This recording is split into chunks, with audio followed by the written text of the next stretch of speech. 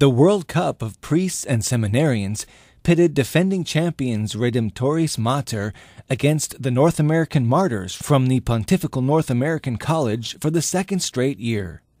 The Clericus Cup is an annual soccer tournament that brings together 16 teams made up of seminarians, deacons, and priests from the pontifical colleges around Rome. As they prepared to face their rivals, the American seminarians meditated on the words of St. Paul. Every athlete exercises self-discipline in all things.